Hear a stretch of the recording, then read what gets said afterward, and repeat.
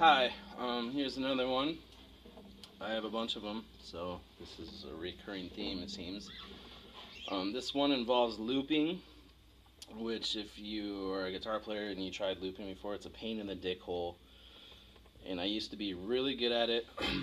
I wrote this song in Florida with my friend Brian, who plays the drums, and we actually killed this song. It actually sounds really good with the right setup and distortion. This is all acoustic on an acoustic guitar, just a clean channel. It'd be too much of a pain in the ass to switch to distortion with my finger. But okay, so this is my first attempt at it. I'm just gonna keep playing, even if I mess up. Okay, here we go.